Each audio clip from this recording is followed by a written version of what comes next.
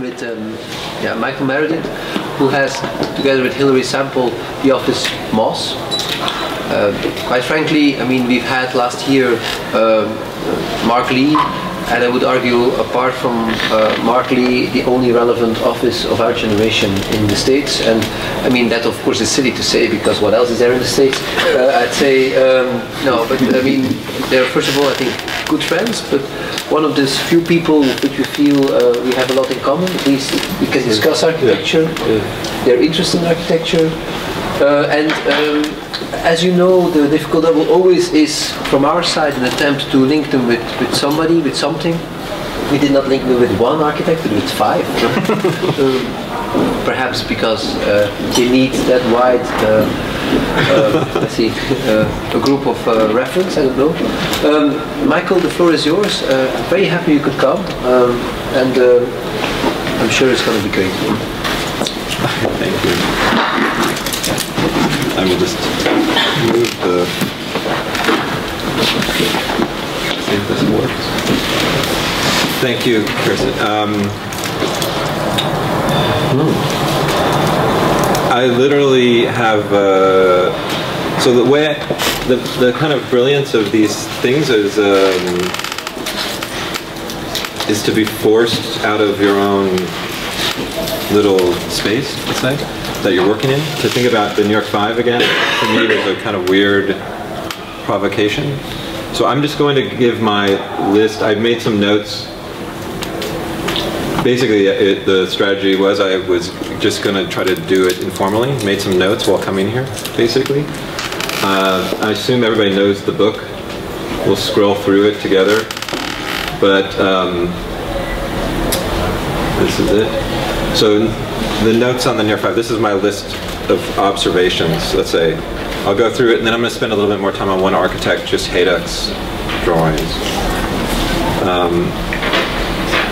Okay, so Square, the book itself. Helvetica, published 1972. I think it has an aesthetics of lists. If you look at it, everything is a kind of list. Even the format of it is almost like, let's say, the bureaucratic model of like Joseph Muller-Brockmann, or something like this, of kind of design. Supported by MoMA. The preface is by Arthur Drexler, who was the curator there, did the Beaux-Arts show after this, Transformation of the Modern, which I think is really an interesting show. Comes out of a conference. The approach, his text is a short little text in the preface, which is similar to Colin Rowe's continuation of modernism. Basically, the idea is to link them back to modernism. It's kind of strange that he does this and then the show, let's say, right after is a Beaux-Arts show. Sort of, I think for me, explains a kind of, let's say, the volatility of the times.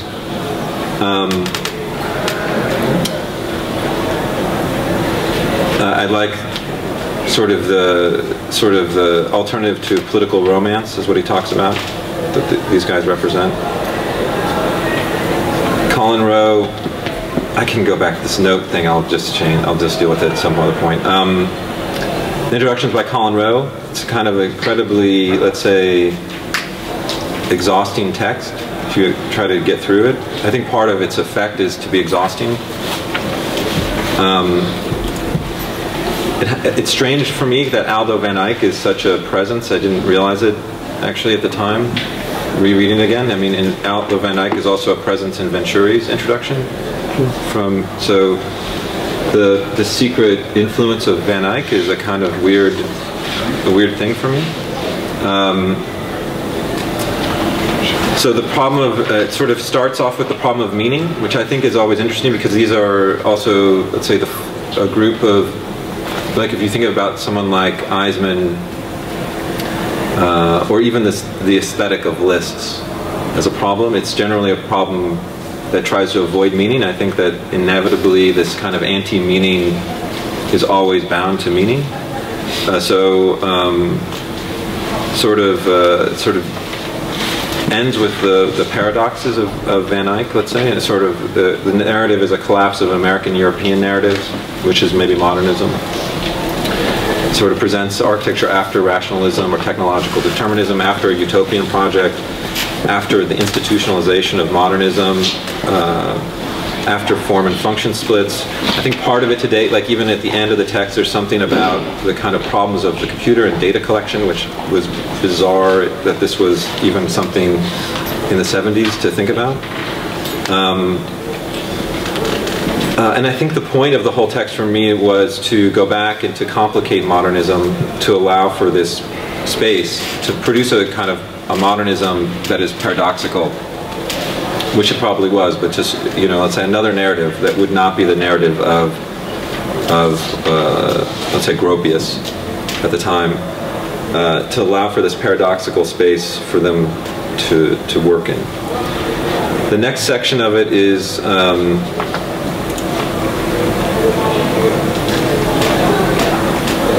so this is it. You can see it's pretty, like, even for Colin Rowe, it's a pretty exhausting text. So the sort of, so the beginning and the end, I'll just do the Van Eyck quotes maybe, just so you get a sense of it. Sorry, scrolling. What you should try to accomplish is build meaning. So get close to the meaning and build. Which I think is both funny and, I don't know how to take it. I thought it was kind of, it was funny in the fact that it's irresolvable. And then in the end, it sort of is the similar thing, let's say. So is it necessary that architecture should be simply a logical derivative from functional and technological facts, and indeed, can it ever be this?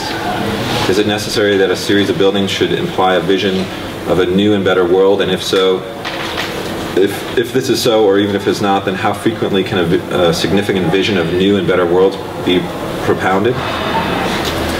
Is the architect simply a victim of circumstance? This is also super male-centric, so like it's always he's, but and should he be or may he be allowed to cultivate his own free will? And are not culture and civilization products of the imposition of will? What is the zeitgeist? And if this is a critical fiction, may the architect act contrary-wise to its alleged dictates? How permissible is it to use the precedent, and therefore how legitimate is the argument that the repetition of a form is a destruction of authenticity? Can an architecture which professes an objective of continuous experiment ever become congruous with the ideal of an architecture which is to be popular, intelligible, and profound? I think those are still questions relevant, by the way, today. I don't know how, they're impossible. So the next section is Frampton, and Ken Frampton's piece, to me, is amazing that it even is there, because he's pretty harsh. Like, nobody would do this nowadays. Like, we are all too afraid of this idea of criticism. Like, he's pretty ruthless on Peter Eisenman. And they've had a kind of long tortured history maybe together. But so I think I always think Frampton is actually incredibly precise as a critic. So it's sort of brutal, clear, formalist, matter-of-fact, and distant. He uses the formal reading to critique it. Some of the things he talks about is the scalelessness of it, sort of the indifference to physical experience, the rotation of Hejduk and Eisenman taken from right, the obscuring of the entrance, etc. And same with, there's like a lot of games of rotation in the plans you'll see in the form. I never really associated it with right before, but I thought that was interesting. Eisenman, he talks about building as a ruin, which I also thought was interesting because this is pre, let's say, decon, but a project of ambivalence and unresolved tensions, the presence of absence, impossible to perceive what is happening or why. That's pretty hard. Hejduk and Gwathmey, this play between frontalization and rotation. Graves, this is how he groups them in a way. Meyer, Eisenman, erosion and Mannard. quote unquote. He doesn't talk about Meyer much in general. Meyer is definitely overlooked in the whole thing. I thought that was interesting. Everyone but Gwathmey is quote unquote indifferent to building culture, general building culture. They don't care about how things get made. He praises Gwathmey, criticizes Eisenman. Everyone but Hejduk has an aura of post-Corbusian space, although it's not experienced like Corb in a kind of promenade. It's experienced in its representation through drawing. The book itself, so this is these are my the Cribsch notes, so you'll have to take it for what it's worth, on a, like literally.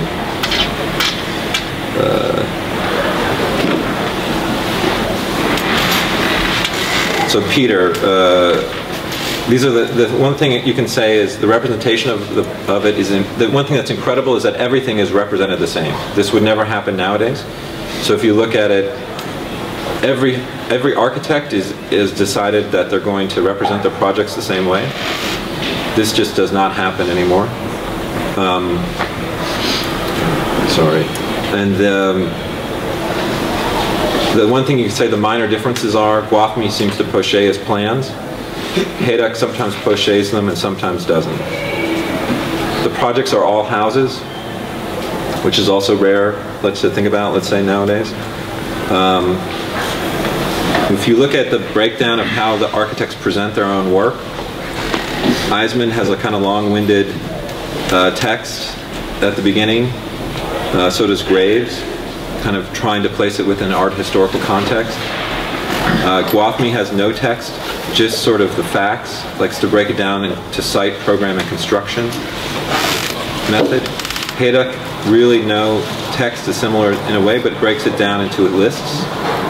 A list of program, a list of surfaces, a list of ideas.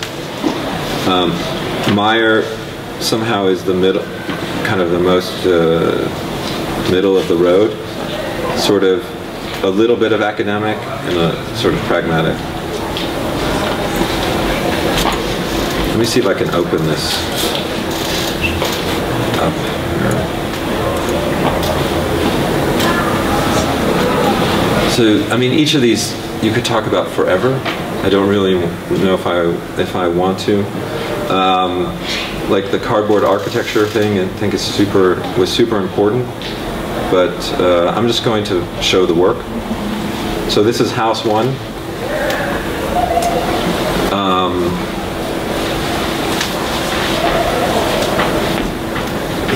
The thing with Peter is he gives you the architecture and he gives you the analysis of it at the same time.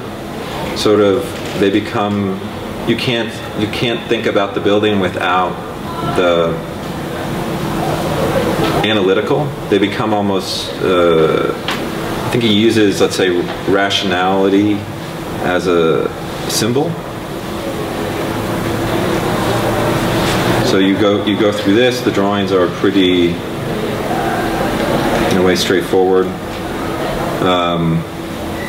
The worm's eye axo. I mean, the idea of the diagonal, even in representation with the diagonal is kind of everywhere. The rotation, let's say.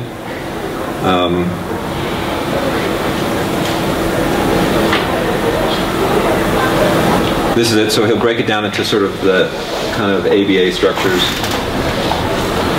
Talk about how there's a simultaneity of different readings of ABAs. It gets the complexity of it in the superimposition of these systems of organization and composition start to undermine each other. Produces some other effect. Everything is like I mean, I think these photos are amazing, by the way. These are the best parts of the Eisenman houses. These strange, winter, incredibly bleak, half the building is obscured photos. I mean, they're so bizarre and appealing to me. Again, this, look at this text to describe this house. I mean, how many pages? So 3 pages of text for your house, and We have like maybe 3 pages or 4, like how many of drawings? 4 pages of drawings. Then the analytical part.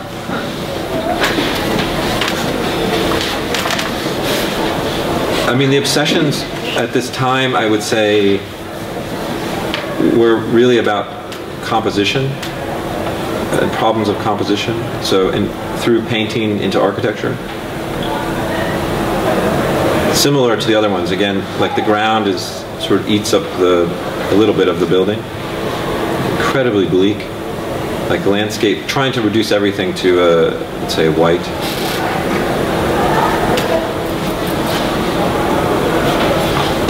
So Graves, Graves is the most fussy, let's say, of all of them. Like you can't separate the. They're kind of amazing compositional, like complex compositions, let's say, but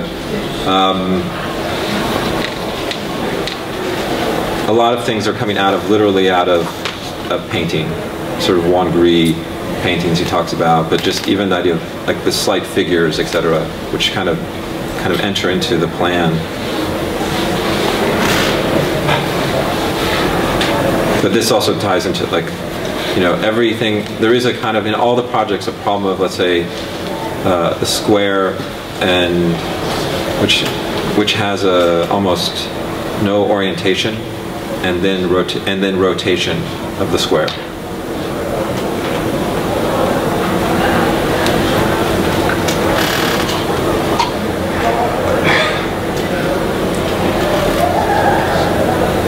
I think this is kind of, you know, this mural that he did is kind of the point. I mean, look, even in the drawings, it's crazy so much emphasis is put on that.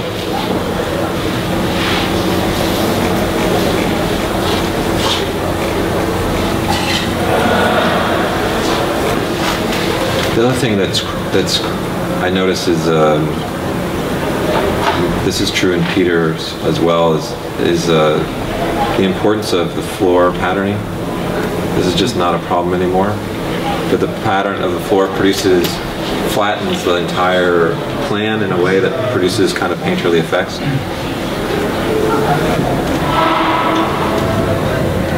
And it produces the thing, let's say, rotation in a lot of cases also.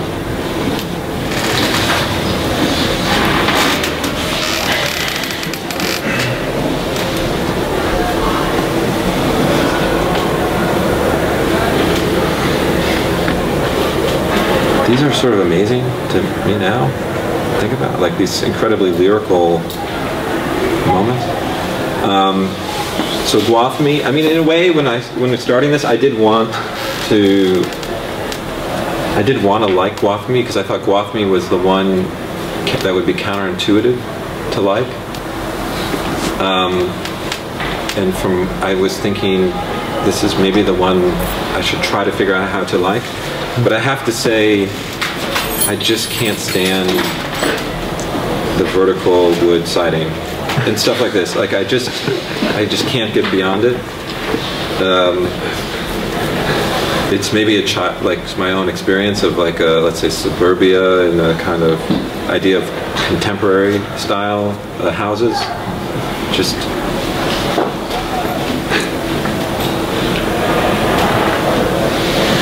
The plans themselves are kind of amazingly straightforward and also complicated. You know, just things being slightly off, like throwing things into rotation by just putting things slightly off center, or changing, like the reading of, let's say, idea of one square within inside of another square. You know, like that you can start to produce. Sort of multiple compositional readings, let's say. Yeah, even things of like a square there. I think at one point the games, I don't think anybody cares about this stuff anymore, but the games of architecture were this, you know, like you would look for, like you can see it for sure, and I'll go back to like Graves. It's the most perhaps overwrought, but like you can find squares everywhere, more or less. You know, that would be part of the problem when you're designing a building, like the composition of these things. So,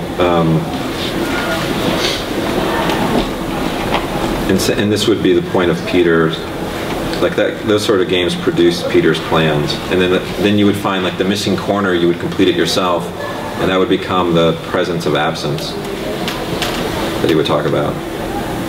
Like here, you know, you read a square here, you read a square here, rotated, you have a square here.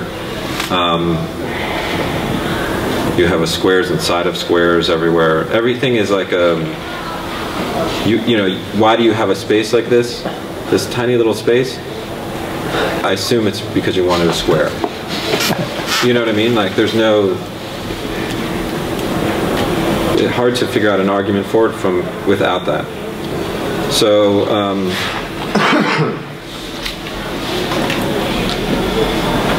anyways, let's go to Hejduk. For me, that Hejduk, I just appreciated the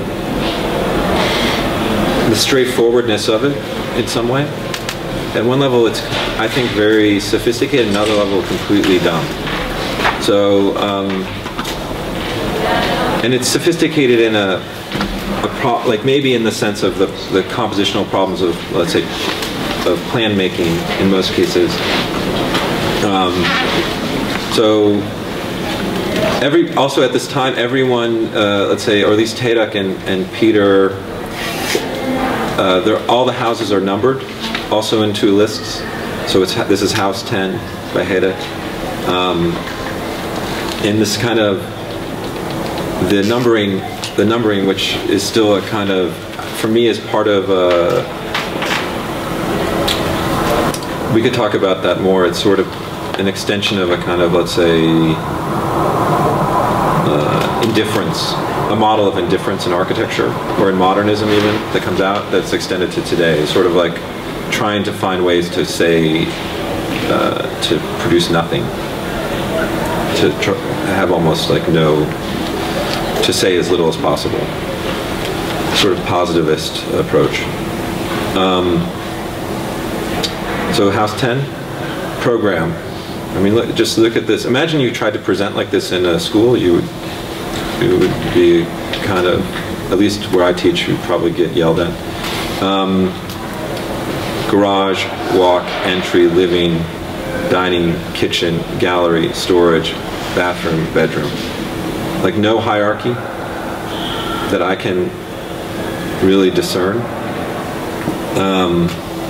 Just presented in a kind of very matter-of-fact, deadpan manner. Surfaces, I think it's interesting, he says surfaces instead of, let's say, material. So, because for him, let's say, the color is also a material in a way, or they're both just about surfaces. So, glass, as shown, interior walls white, exterior walls stainless steel or chrome. Idea slash concept or hyphen concept. Horizontal extension, hypotenuse.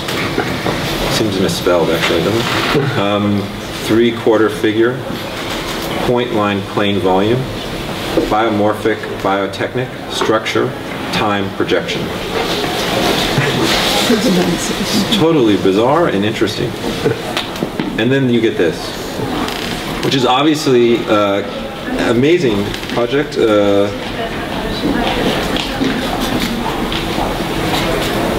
And what do you need to say about it? I mean, in a way, it definitely just takes apart the ideas of, let's say, plan and figure, gets rid of, let's say, almost the edge condition or the frame of a building or of a composition. Like even things like this, you enter on center. Like imagine this as your kind of entry into like a kind of nothing, and then you turn and go in. I mean, it's pretty bizarre and interesting entry, I think. And then you're kind of caught in a kind of very attenuated space.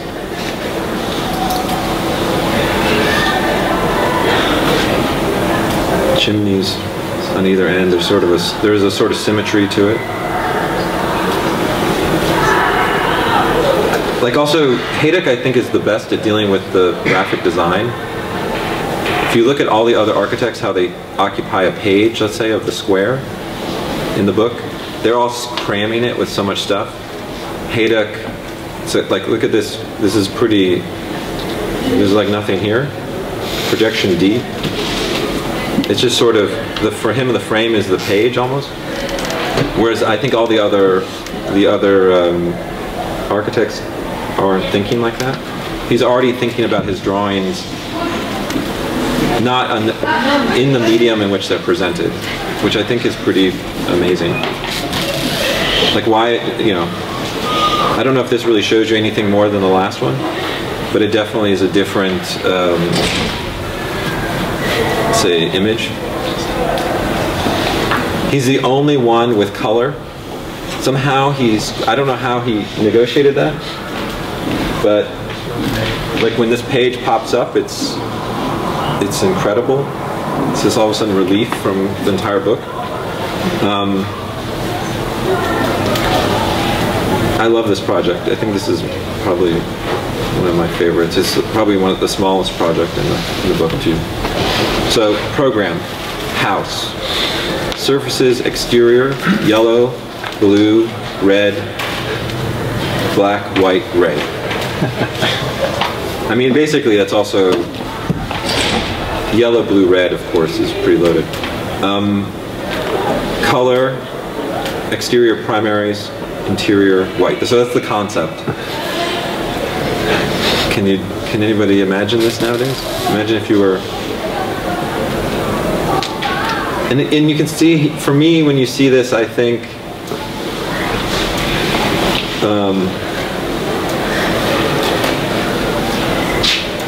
of a few things, but let's say even a plan. I would imagine even the influence of someone like Charles Moore, a little bit, some of the early Moore. I think definitely Korb is in all of them. I think even despite Frampton saying that Hejduk is somehow outside of Korb, it's always there. He is definitely playing with things that are just basic architectural stuff. Like from my point of view, like let's say going from a very tight space to like all of a sudden a break with glass to a thick wall to a open space again. Sort of very simple games of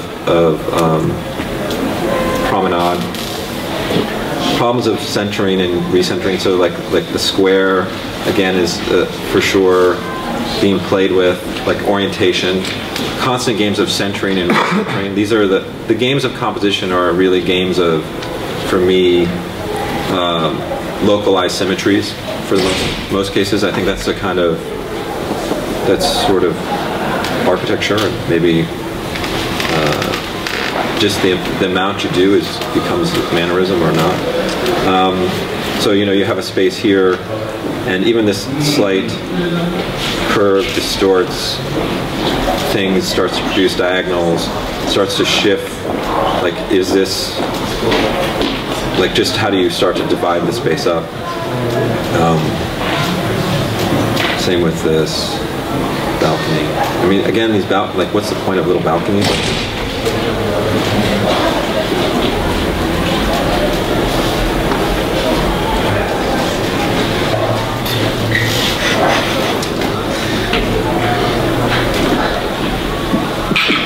Doesn't really sit, like, what does this show in some way?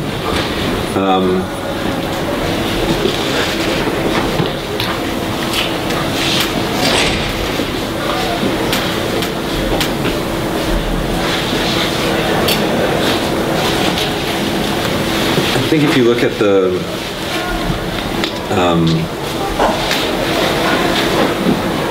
so this project, the next project is also, let's say, it's called the one half house. So basically the idea is just take half of every shape and try to make a house out of it. I mean, it seems like a pretty bizarre approach to start in a way. In a way, it's incredibly dumb, but incredibly powerful at some level. program: entry, walk, living, dining, kitchen, music, library, bathrooms, bedrooms. Again, no hierarchy. Surfaces, glass as shown, interior walls white, exterior walls white. One half of a circle concept, one half of a circle, one half of a square, one half of a diamond.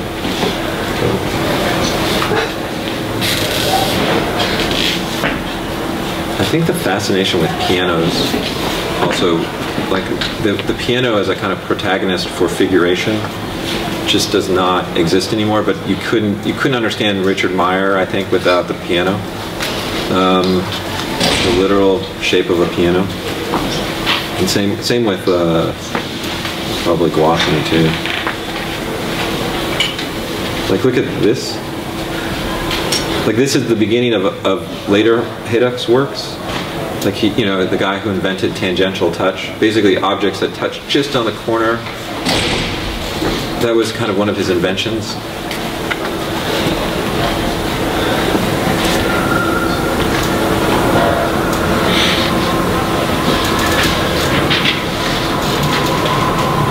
So bizarre.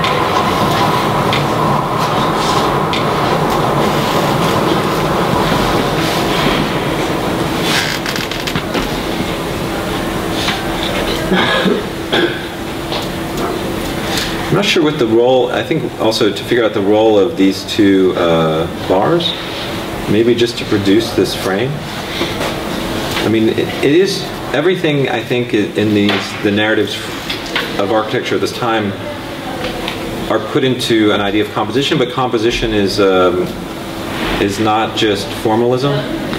Let's say it's politics, it's meaning, it's the social project even, etc. So this is Meyer.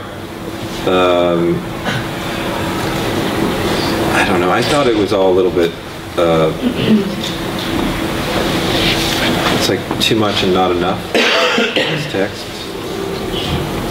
to be critical a little bit. But the, you know, sort of super sophisticated at one level, but also completely banal to me.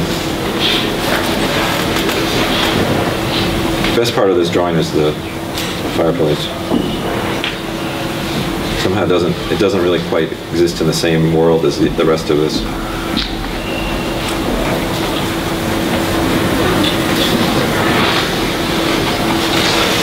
I think just to end on New York 5, upside down,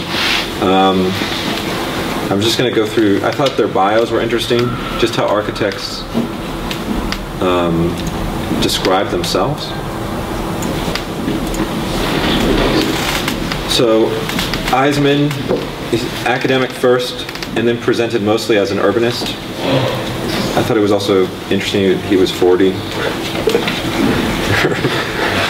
at the time. You can, where is it, the bios?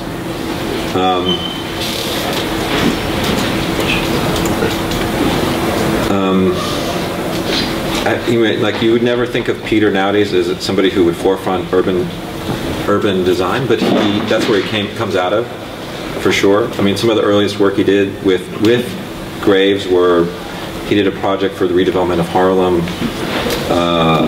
in New York, you know, the Roosevelt Island stuff. There were a series of projects he worked through, and they were all associated at the time with universities. So Graves is an academic first, and then he groups his buildings that he's doing. He's saying stuff like medical facilities, museums, public housing, just sort of lists them. Guattini is the youngest. He sort of puts that out there. Is 34 years old, where nobody else says how old they are. It's sort of a point of pride. He has the longest bio, also, and he lists every project individually. So he'll say things like student residential complex and dining facility at the State University at Purchase, New York. You know, stuff like this. Hejduk is the oldest with the shortest bio. Says nothing about practice. I tend to like people with shorter bios in general. I think shorter the bio, the better. Personal preference, I guess.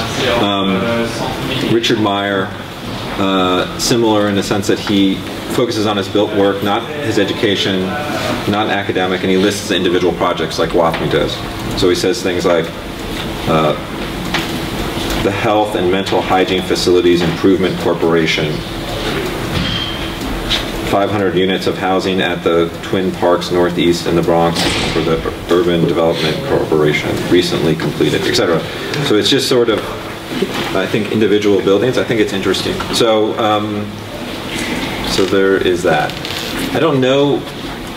So the difficult double, I guess, is the format. I can talk about that. I can also, we can use that as a starting point. I'm also happy to talk about other things. Like my recent obsessions, I was saying, are not on maybe the New York Five, although I think it's interesting to think about it again, but are on things like what I've been thinking about is just contemporary, the model of aesthetics of indifference. This is what I've been thinking about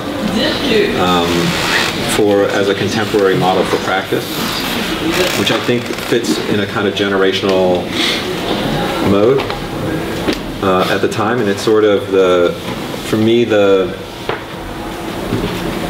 model, the aesthetics of indifference model is very much, it's taken from an art forum essay from the late 70s from art critic Maura Raw, and she uses it as a point of criticism, actually, as a problem for art, which I think it could be seen as a kind of liberation in a way.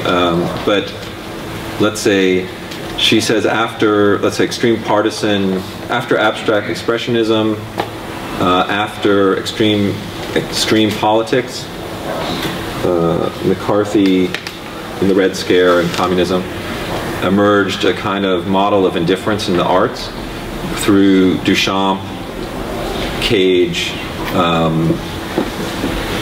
Rauschenberg, and Jasper Johns, and which eventually turns into, let's say, pop, which is extension of the model of indifference, and then to minimalism. So this idea of indifference sort of bridges, let's say, minimalism and pop as a problem, as an aesthetic condition, tone almost, a deadpan. You get like Rouchet out of it. You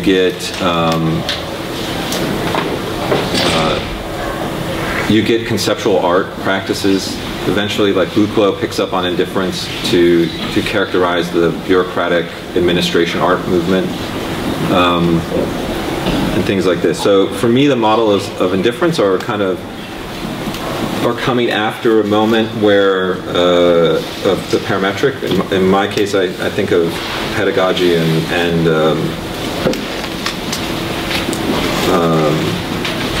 let's say the idea of the discipline of architecture is incredibly provincial.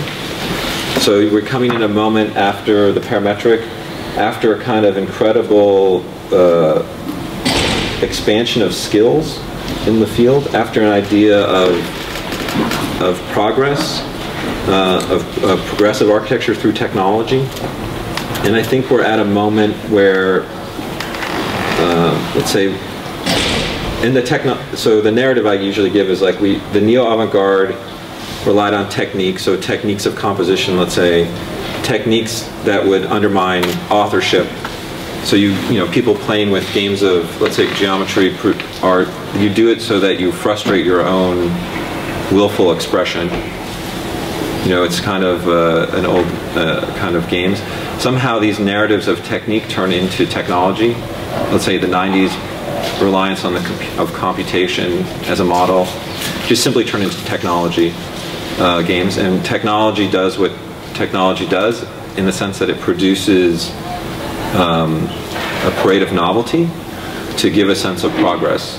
So you get, like, every new week we get a new fabrication technique or a new gizmo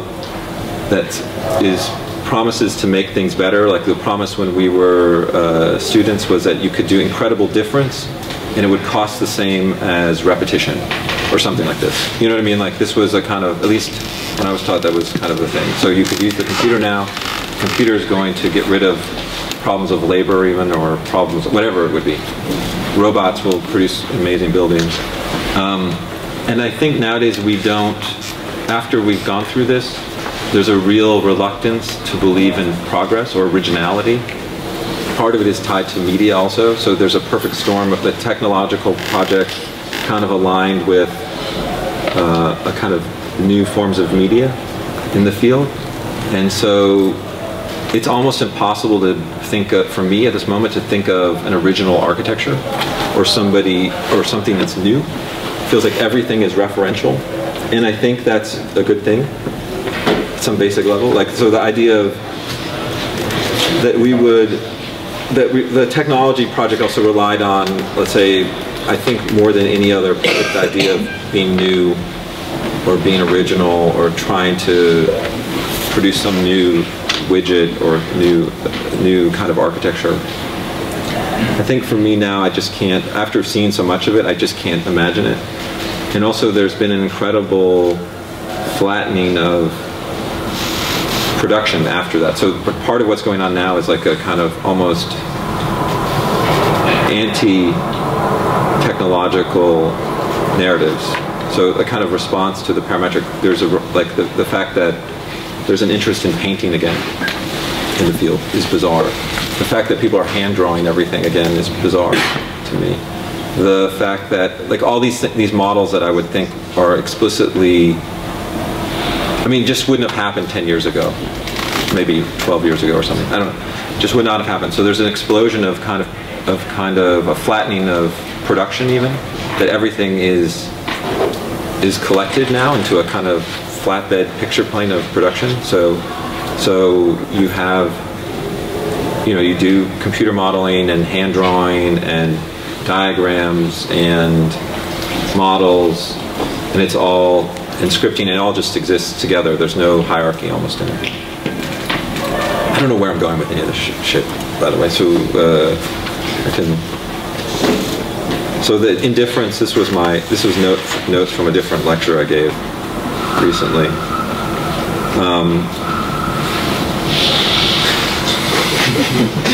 The Belgians have replaced the Japanese. But like definitely we've witnessed a return to a kind of almost pre-internet model. And I think that's it's true. Also, I would say like the things like in this model of that we're in currently, let's say the Wolff-Linian tradition of difference and to understand architecture. So you have this versus that. It is a model which relied on a very strong historical narrative, has kind of gone away, and now the problem is more like Amazon algorithms. So it's like if you like this, you'll also like that, and it's basically a problem of how to collect stuff and find sameness as opposed to trying to exploit difference. So it's a kind of, we're in an interesting moment.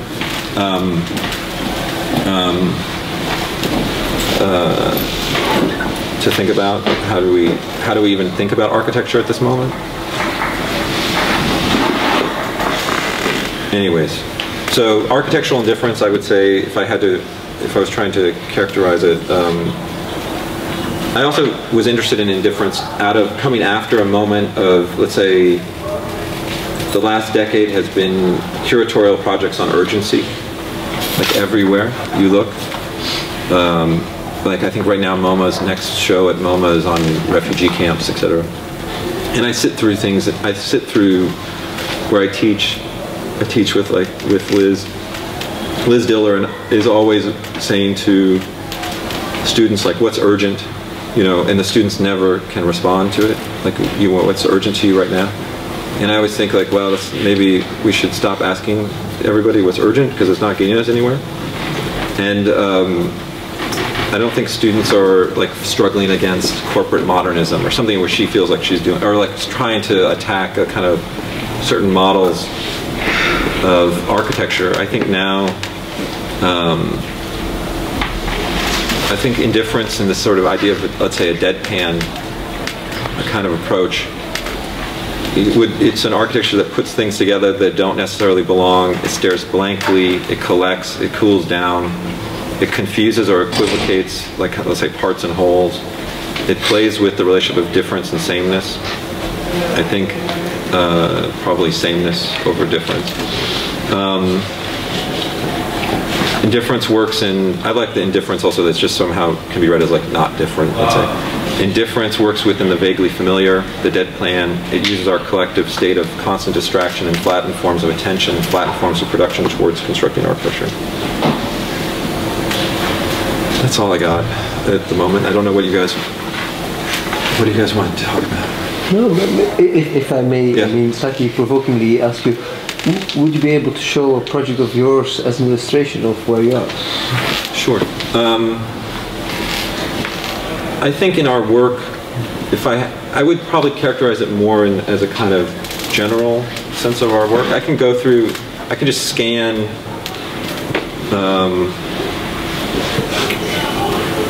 our work for everybody. I'll just go through an old lecture I gave and just flip through it really quickly so you can see the work. But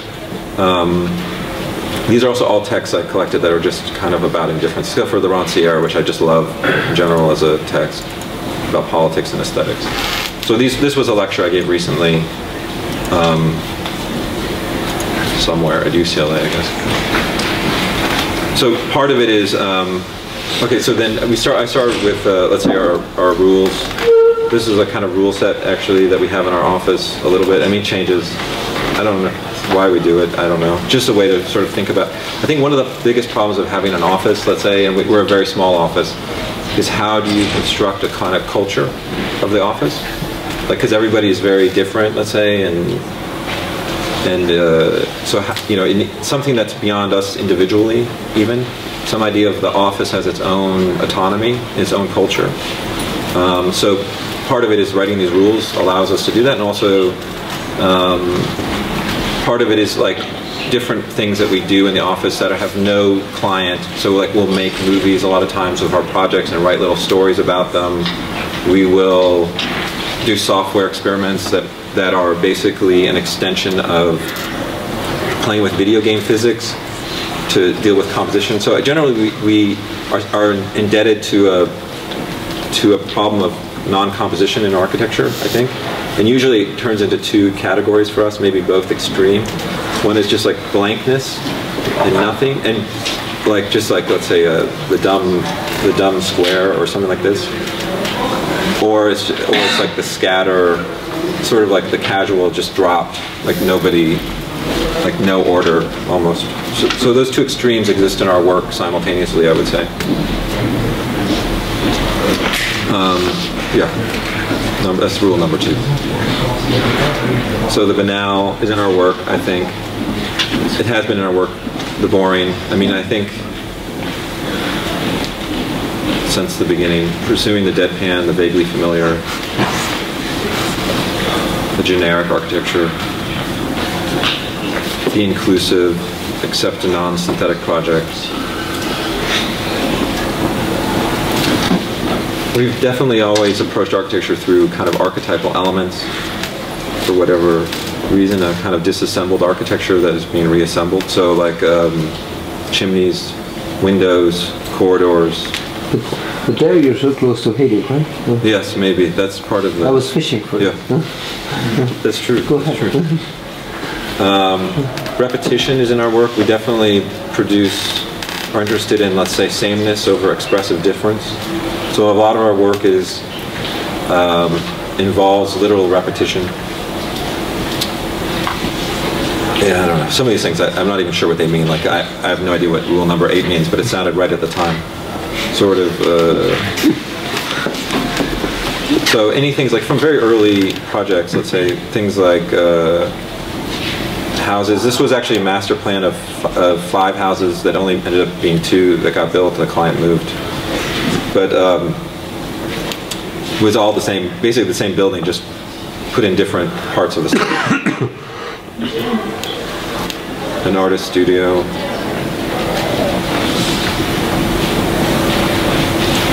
don't really need to say much about it. I mean, each one of these I could talk about, like little architectural games, like just an open space that is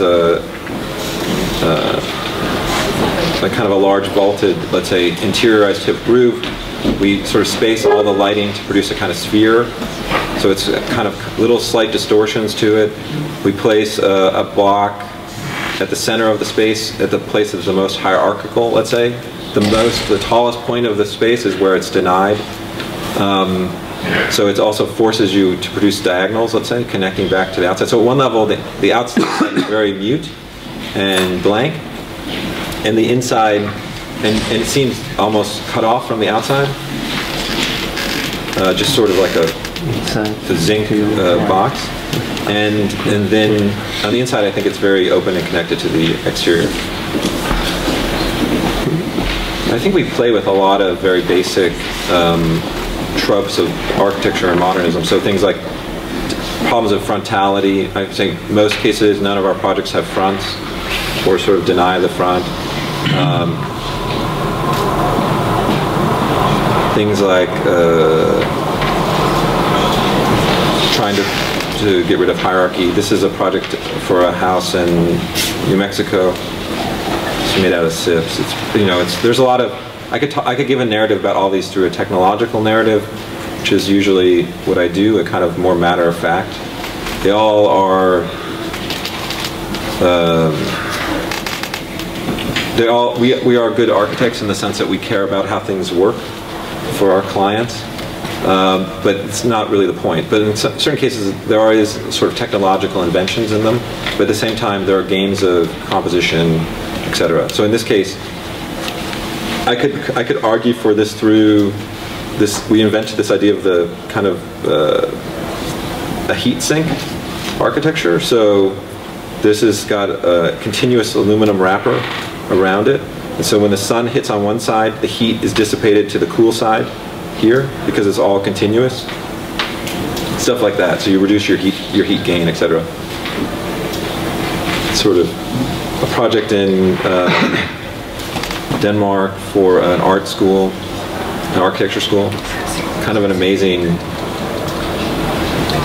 client and project. I mean, the plans are nothing in a way. All the services, all of the stuff is pulled up into these areas above the porches.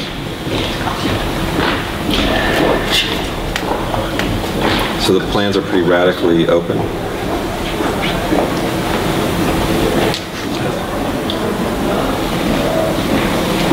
One of the inventions was, I mean, these things we're used to dealing with incredibly bad budgets. Honestly, it's another thing. So, like the detailing is like a mirrored stainless channel between this kind of very gray cement panel, very cheap cement panel. It's hard to photograph, but it produces this kind of shimmering effect as you move around it. You see it here. There's a kind of, the thinness of the buildings produces a kind of transparency, which is one thing we talked about. So there's a sort of visual collapse. So you're in one studio looking at another studio, looking, inside, outside, inside, outside. So when you're in the architecture school part of the studio, you're looking at, let's say, graphic design. Everyone is very aware of each other. We did things like, the client was pretty open, like asked them to place chairs in all these spaces outside so people could sit and hang out. Sort of focus on these spaces in between where people meet and mix.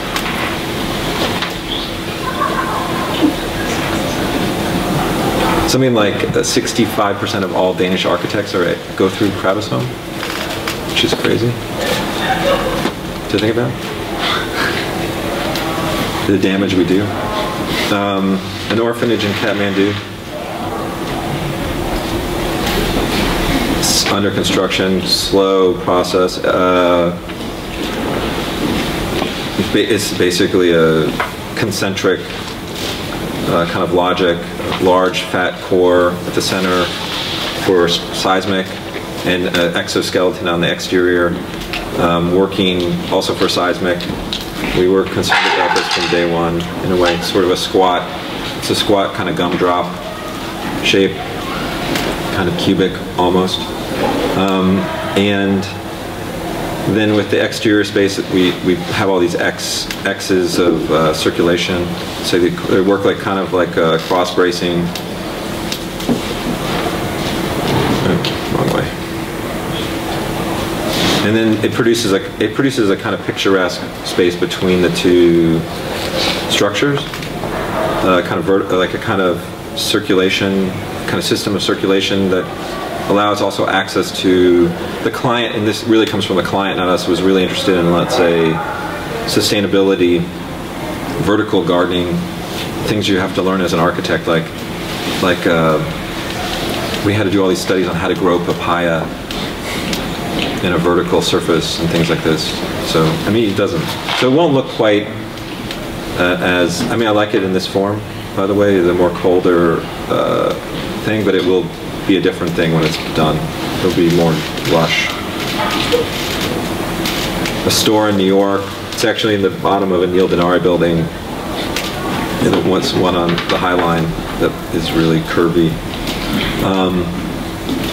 It was a kind of leftover space. He didn't, obviously there was no concern with it. So part of the problem is just, it's a different scale, just how to, all of these are ducts and stuff in the ceiling, just capturing space in the ceiling. Like just pushing up, trying to capture as much space as we can, and then doing things like, this is before, there's a shelving system that went in after this photograph.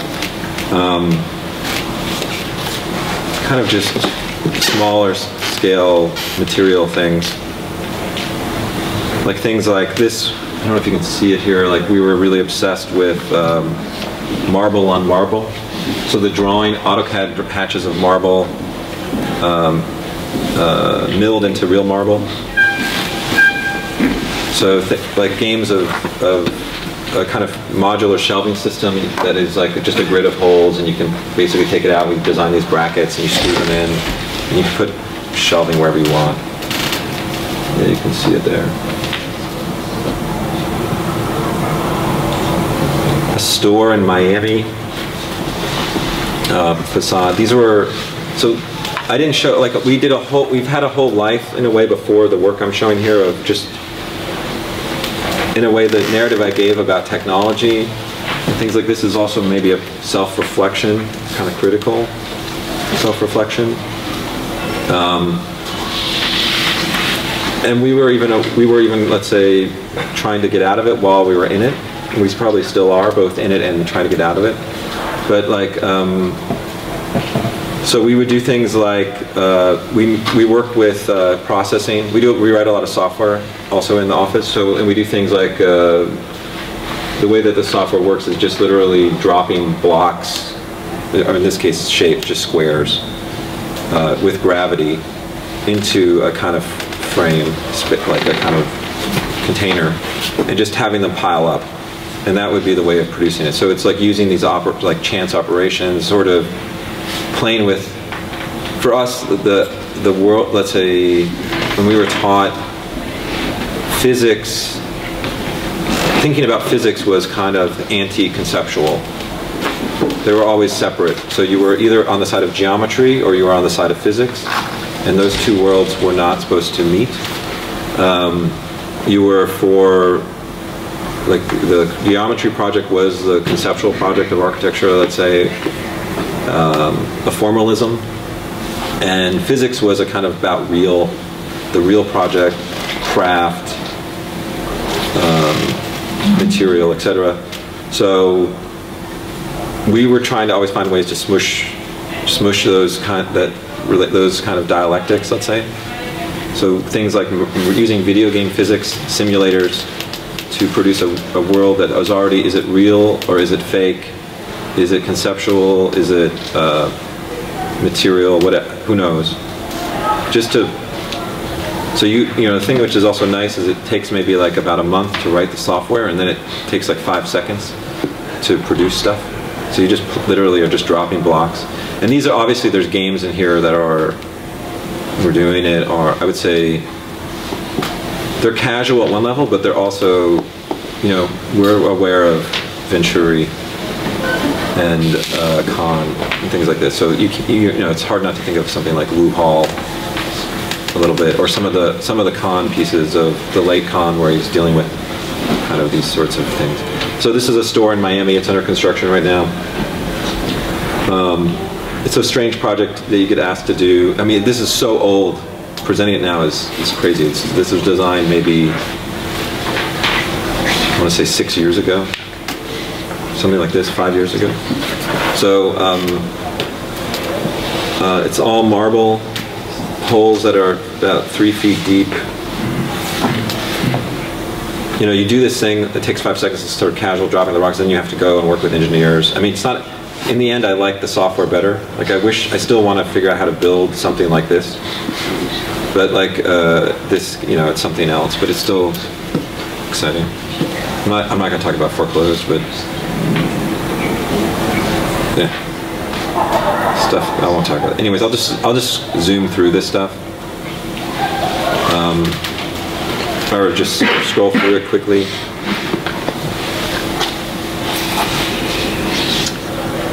These two houses are actually houses that will get built this summer, hopefully.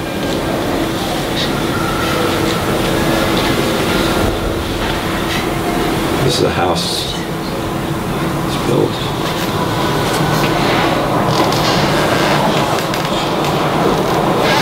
This is almost done. The project in Brooklyn, it was a new building, but it was an existing building on the site, which we basically tore down except for the existing facade. We kept it just out of, because we usually have problems designing, let's say, facades. So we kept it, and then we filled in the existing openings with a custom brick, actually, and made new openings. The floor heights changed, everything changed, so produced a kind of, everything's off.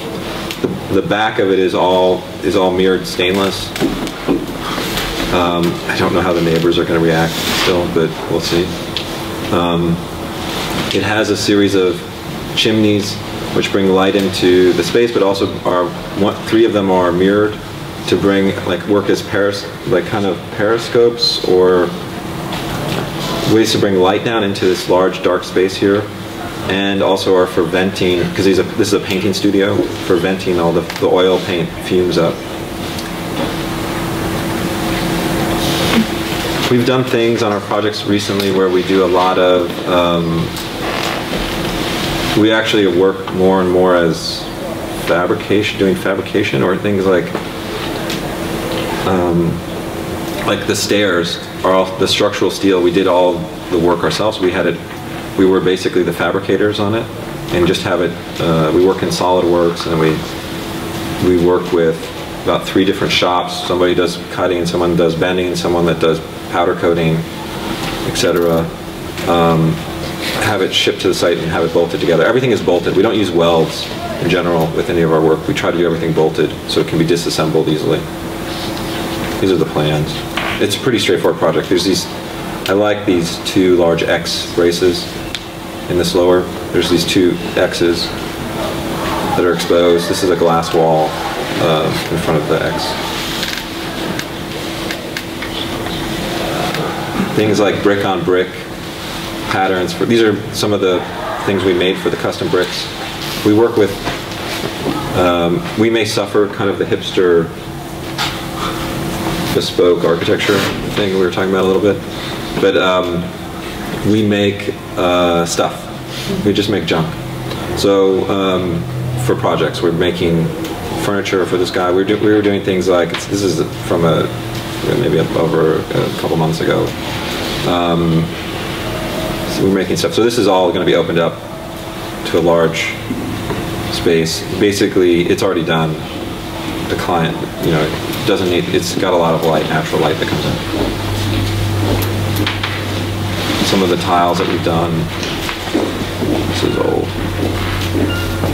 Project, this is the picture on the poster, I guess. Project in Chicago, corridor house. It's based on a kind of idea of taking the just circulation of a building and turning it into rooms or something, not rooms, but occupying it. So taking this kind of thing that is normally a network that connects rooms and to use it as a kind of space of occupation itself.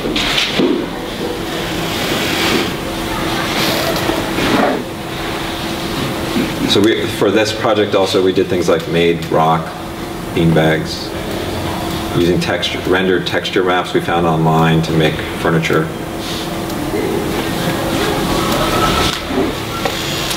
And then the other thing we did a few years ago, we opened up, I'll end on this I guess, is like,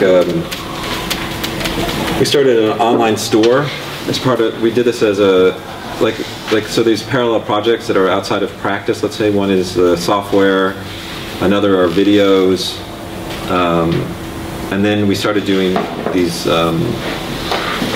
objects, and part of it is, I can just open it up, I guess, if I'm on the internet. Oops. How do I get out of here?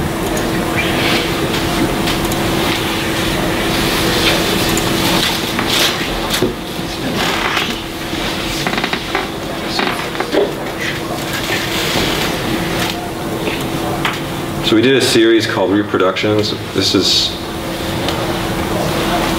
kind of a bizarre thing we did. The first one we did was a scented candle.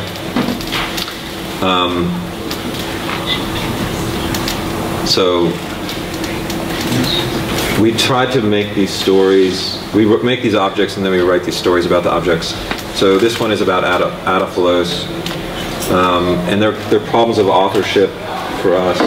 Even the idea of, like, they're fake reproductions, so part of it is that some people thought they were real reproductions for a while and we got a little bit in trouble. They thought we were stealing intellectual property from Adophilos or something. And so the story goes that, like, Los, when we, again, these are dialectics that I think we were taught. Like when you were an architecture student, you could either be on, like, Adophilos' side of the equation or a kind of Hoffman. Like, it was one or the other. You were either, again, a conceptual architect or a kind of corporate commercial whore. And Hoffman was the kind of commercial guy, and Los was the real conceptual guy. And of course, we all wanted to be Los. And I think the reality is more confusing nowadays. So, you know, so we did a story, made up a story about, like, so thinking about Los as a kind of student, where he was taking, like, a summer camp with Hoffman, and Hoffman asked him to design a scented candle. We were also trying to think of things that were not like the worst things you could think of. So we wanted to start with something that everyone would be sort of disgusted by, and it seemed like the scented candle was the way to go.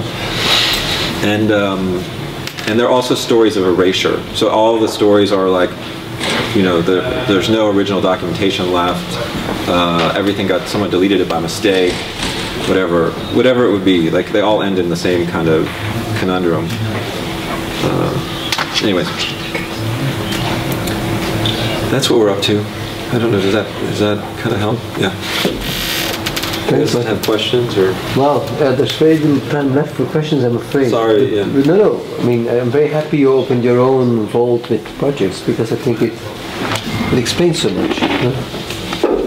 Andrea. Absolutely.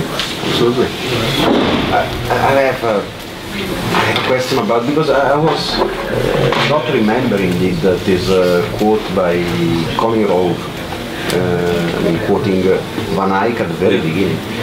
And then when you went finally through your own projects, I realized that even Van Eyck is a perfect double. And it's quite a surprise, because you never think that Van Eyck is now, let's say, on the list, no? Of what, our generation would look like. And so I'm just curious about this. Well, definitely the repetition. Let's say the systematic repetition of things like the orphanage, or even. I mean, I think Van Eyck is interesting. I just was struck. I had the same. I normally don't think about Van Eyck, by the way. I'm thinking about other people. But I think Van Eyck. When I was struck by that, because I also was rereading. I thought I was going to be asked questions about Venturi, complexity and contradiction. So I reread this also on the airplane over, And you're too well prepared. And so I was thinking about these things, and I was struck by Van Eyck also there, and I thought like this is just strange how Van Eyck is like a little secret presence in this work, and I don't know what to make of it. It's just there, it sort of popped up. I wouldn't say. I think consciously we're probably thinking more about. When I presented this, I presented the indifference thing about our work, and afterwards everyone came up and said, like I was a student of Yves Lambois, who was one of my teachers, and he came to the lecture, which was really nice, and he came up afterwards and he said, I think indifference is the wrong word. You should be. He then went into like he's French, so he went into Barthes and said you should be thinking about whatever Blanche, Esprit Blanche, or something like this, or the writing blank writing or something. Mm-hmm. And he thought that was more what the work is about, the kind of degree zero condition, maybe. I thought it was interesting. I don't know if it's accurate, but I thought that was a kind of interesting. I don't know if we're quite there. I'm more interested in the space between, let's say, pop and minimalism. That's why indifference was interesting to me as a kind of bridge. But funny enough, I mean, because of course I very much appreciated your very complex construction of the narrative as you presented here, where it becomes increasingly difficult to understand whether you embrace or you kind of push away, for example, the New York 5. At the same time, whether that's your own judgment or not, now, let's say with your whole presentation run full circle, I can only say, I mean, how close can you get to New York 5? I mean, it's almost literally so. I mean, okay, on a very literal level, I mean, whether it's the chimneys and the archetypes of all different kinds. Also, I mean, if you look back at the houses and so forth, also if you look at, say, at the Chicago project, where there is something like a chimney or a column or whatever it is, but at the same time it seems to be hollow or it's not really useful, or I mean, so it even kind of push it and press it. So in a way, maybe Eisenman was trying to do it, and then again, totally not. I mean, but not with the sérieux of Eisenman. I mean, I found it funny on how you were so much focusing on how they present themselves, and how obviously, if you are ready to embrace that heritage, you do it without the people, in fact, right? You would like to, I would say, reappropriate New York 5 without any of the 5 architects, and how they talked about. Perhaps only Hejduk being the exception, because he was indifferent enough in how he presented himself. Yeah, I love his presentation. Yeah, and that I found interesting. And then, if you talk about indifference, well, perhaps that book represents a possible track of that in architecture, no? I mean... Yeah, I think also, for me, let's say Johns is also the guy who bridges, let's say, minimalism pop. Johns is an interesting model. I can't say, the thing with Johns for me is like somebody, I've never really liked his paintings. No, me neither. They're very ugly, actually. Yeah, I don't like them, but I think they're interesting. Like I like Ellsworth Kelly. You know what I mean? Like stuff like this. Yeah, everybody does. But like, I like, you know what I mean? It's like liking Venturi now. Yeah, it's like liking Venturi for sure. I think for me, like, Jonzo as a model seems like an interesting model to think about now. I do think like we're also at a moment where, I don't know what is happening at the school, but like students, a couple things seem more important, like performance for sure. Like actually the performance of an architect seems more and more important nowadays. So that's one thing. The other thing is like, let's say technological narratives. Everyone is using technology to produce things that seem anti-technological. This seems to be a trope I noticed. So you'll use robots to make just piles of crap or something. Like you don't need a robot to do that, obviously. But so part of it is the indifference model for me is a model in the face of both. So the parametrics project and even the technological project of architecture did a couple things. One is the technological side really put a lot of effort into, let's say, really ideas of novelty and newness again. And for me, parametrics did something where it collapsed historical models of both positivism, which I'm interested in, that side of it, but also with expressionism. So you get things like, I've never understood Zaha and Schumacher, I guess Patrick now, let's say gestures, like whatever, like literally painterly gestures of architecture that are then argued through mathematics. Like to me, those are two models that are at odds with each other, and one of the great, it could be an incredible invention or like kind of the end of the world. I just don't know. Like as a kind of thing, it could be liberating to suggest that those two models can coexist to produce something, and they do. For me, they seem like a problem. I'm definitely in the kind of history, the avant-garde that is anti-expressionism. I mean, I think this is in our work. I just don't. I can't understand why even so much. It's maybe something that I inherited, but it's there. So, and whether or not it's good or bad, I don't even know. I just sort of am working through it still. So. And then why does everybody like Venturi now? Why does everyone like Venturi at this moment? I think Venturi. I don't know. I mean, for me, I think he's the indifference also. I mean, he's the closest we get, if I want to put it on my own terms, like he's the closest to Jasper Johns, probably, in the model. Like even we were talking about like that the coffee shop in the early stuff. I mean, it's literally the same stencil type as John's paintings. He is a guy who I think is thinking like John's, even as this idea of, let's say, the framework of the painting collecting all this other stuff into some other relationship. Like he's doing this in the architecture. So I think if you look at the dates on things, and even like one of the few paintings he shows in Complexity is the flag. He uses like, basically I can only think of three artists that he has in there. Like John's, talking about Lewis, drip paintings, and Kelly. And I think that's it, but I think Johns is really the one. He sort of buries Johns amongst a bunch of other architects. In a way, it's like it sticks out because it's like basically classical architecture, and then all of a sudden there's Johns sitting in there.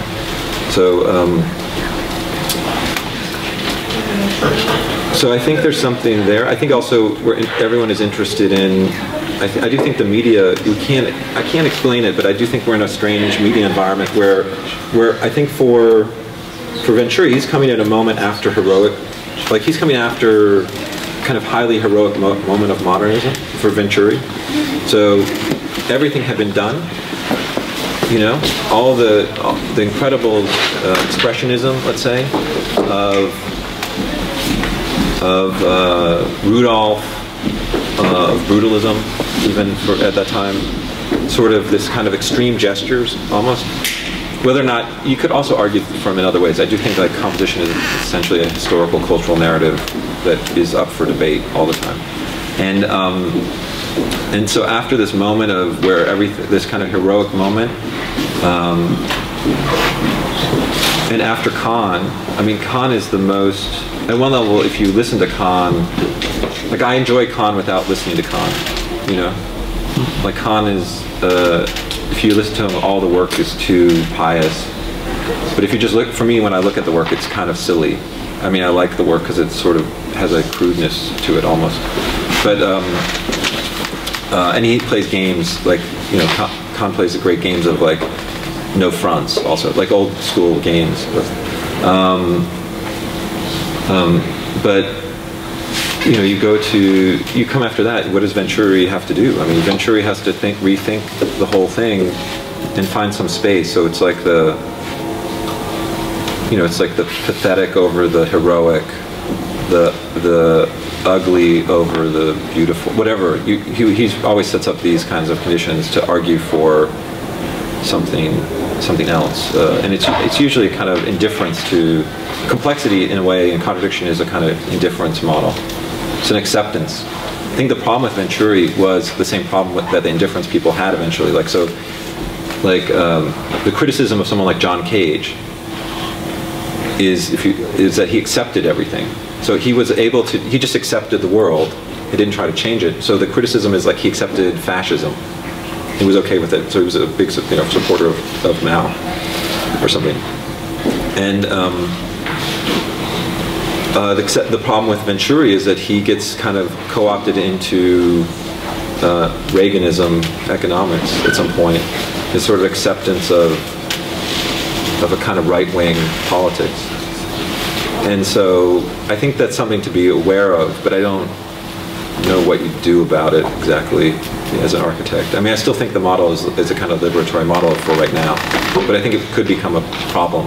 Very soon, yeah. in the States. Yeah, yeah, yeah. Thanks.